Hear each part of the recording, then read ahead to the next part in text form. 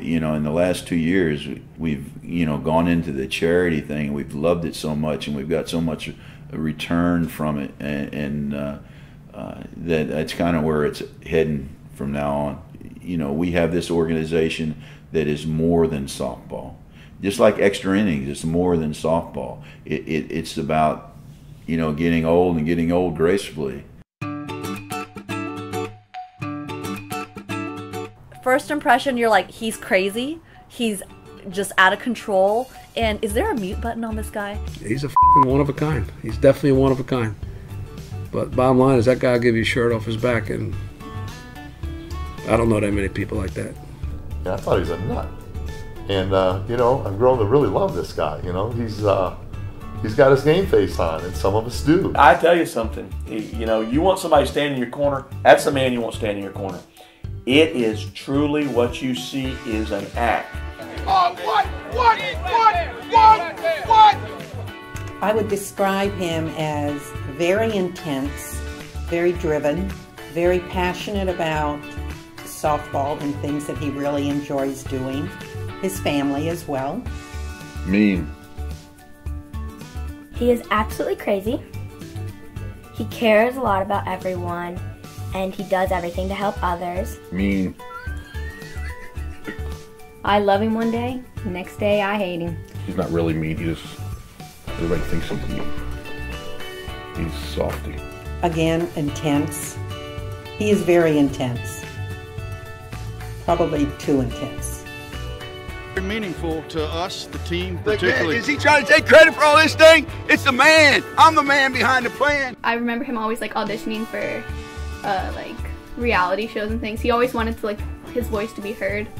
I don't know what this fascination with him is about the reality show. He got a couple of interviews for Survivor, and some of the videos he did to get on some of these shows were a little different.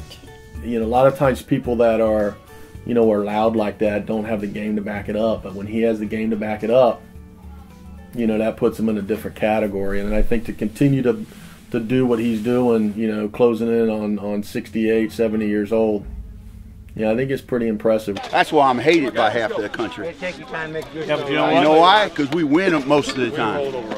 And I think there are a lot of people lately, in the last probably 10 years, that have come around and said, I never knew the real you.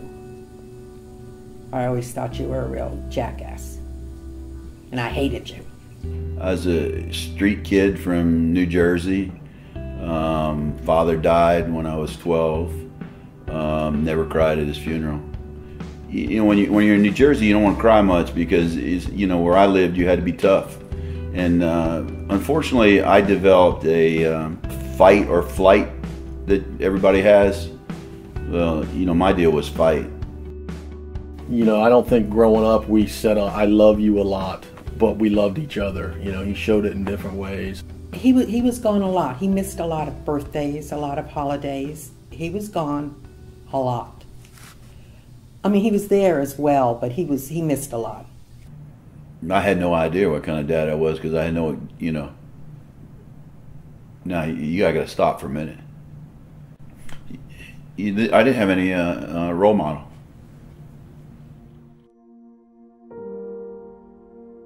My Grammy kind of like raised him, like because he had a tough childhood, and when she passed, everyone kind of just like, we kind of all lost it, I guess you could say, and it was really tough on him. Grammy has had so much effect on my grandpa, and just the person that he is, you can tell that Grammy helped him become that person. Like he's doing with Deonis O'Brien, she did that with him. You know, my mother-in-law was just a prince of a lady. She was the most giving person. I'm going to try to get through this without, you know, she said, I want to give you something before I go. And I learned that from her. And it was tough. Probably the toughest disease in the world is when you lose your memory. Wow. When he did my mother's memorial service, he broke down so many times that I don't think anybody could believe it. But it was like she was like a mother to him. That is a real touchy subject, as you know. But she was a special person. How did it affect me? I wish I could live my life like her, you know, a giving person.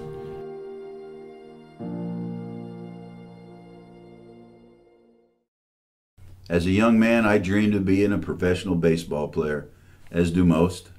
I became a father, a grandfather, a great-grandfather, a guardian of 2 boys from the Dominican Republic. I'm playing with some great athletes, you know, on Team Hollis who give back because they've been so blessed.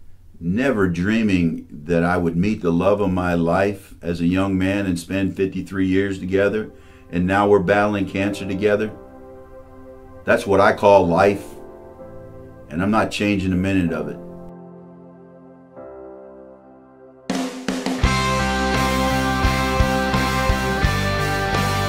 Whenever the talk turns to Space Coast softball, Ed Rose's name pops up as quick as a fly ball.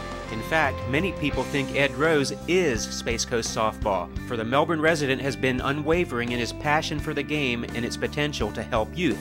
Rose grew up in southern New Jersey, but his heart definitely belongs to the Space Coast. He can thank his mom for that because she enrolled the then 15-year-old Rose in Florida Air Academy, from where he graduated in 1965.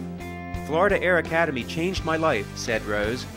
FAA even helped Rose land the love of his life, for he met his wife Cheryl at a school dance and married her 6 months after his high school graduation. Although the athletic Rose, who lettered in football, basketball, and baseball while at FAA, had been offered college scholarships for baseball and football, he opted instead to go into the corporate world. I was offered $10,000 a year with North American Rockwell at the Cape, he said. That was a lot of money back then. He earned his bachelor's degree by attending night school, graduating with honors in organizational management from Warner Southern College. At 18 and working full-time, he picked up a sport for off-hours entertainment, softball. He hasn't stopped playing in 5 decades. A master at the art of hitting, Rose was inducted into the National Senior Softball Hall of Fame in 1999. As a player and manager, he has earned more than 55 All-World nominations and has played in 121 national titles and 7 world championships. As executive director of the Florida Senior Sports Association, Rose has orchestrated the group's Feeding the Dream program, which has donated more than 8,000 pieces of sports equipment to impoverished children of the Dominican Republic. The group also provided scholarships for 2 Dominican teens to attend FAA. Ed and Cheryl have opened their home and heart to the 2 teens, who live with them while attending FAA.